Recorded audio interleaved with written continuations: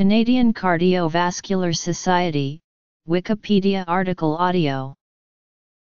The Canadian Cardiovascular Society is the national voice for cardiovascular physicians and scientists in Canada. The CCS is a membership organization that represents more than 1,800 professionals in the cardiovascular field. Its mission is to promote cardiovascular health and care through knowledge translation, professional development, and leadership in health policy. The official journal of the Canadian Cardiovascular Society is the Canadian Journal of Cardiology. CCS membership categories: Partners and affiliates. Regular members are specialists in cardiovascular health and diseases, or specialists who do not have a specialty qualification in a cardiovascular discipline but are recognized as having a major interest and time commitment to cardiovascular disease, or those with doctorates who are directly involved in cardiovascular teaching and research. Associate members are individuals with an interest in cardiovascular health and diseases, and do not qualify as a regular member or as a member in training. Member in training are those individuals who are currently engaged in a formal cardiovascular-related training program.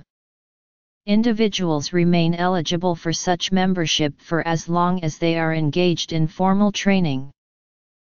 Life members are those individuals who have been regular members in good standing for at least 10 consecutive years and who are retired and/or disabled, and request to be elected a life member.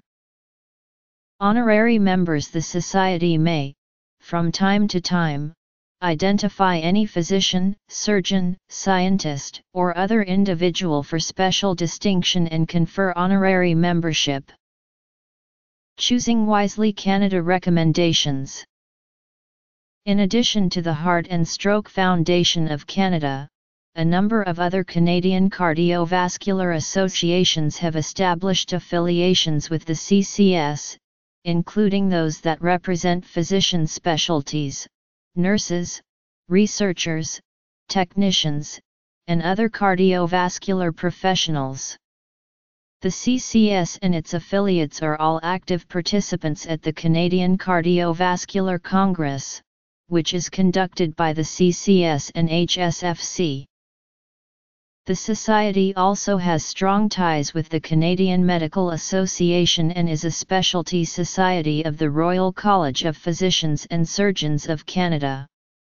Internationally, the CCS represents Canada at the Inter-American Society of Cardiology and together with the HSFC is the Canadian voice at the World Heart Federation. Canadian Cardiovascular Society Angina Grading Scale. On April 2, 2014, the Society released a list of 5 things physicians and patients should question as part of the Choosing Wisely Canada campaign.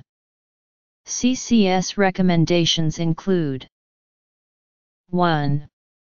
Don't perform stress cardiac imaging or advanced non-invasive imaging when initially evaluating patients when there are no cardiac symptoms present unless the patient has high-risk markers. 2. Don't perform annual stress cardiac imaging or advanced non-invasive imaging in asymptomatic patients in a routine follow-up. 3. Don't perform stress cardiac imaging or advanced non-invasive imaging in preoperative assessment for patients who are scheduled to undergo low-risk non-cardiac surgery. 4. Don't perform echocardiography in routine follow-up for adult patients who have mild, asymptomatic native valve disease with no change in signs or symptoms. 5. Don't order annual electrocardiograms in patients who are low risk and do not have any symptoms. The Canadian Cardiovascular Society Angina Grading Scale is commonly used for the classification of severity of angina. It is similar to the New York Heart Association functional classification of heart failure. Class I angina only during strenuous or prolonged physical activity. Class II slight limitation, with angina only during vigorous physical activity. Class III symptoms with everyday living activities, i.e., moderate limitation. Class IV inability to perform any activity without angina or angina at rest, i.e., severe limitation.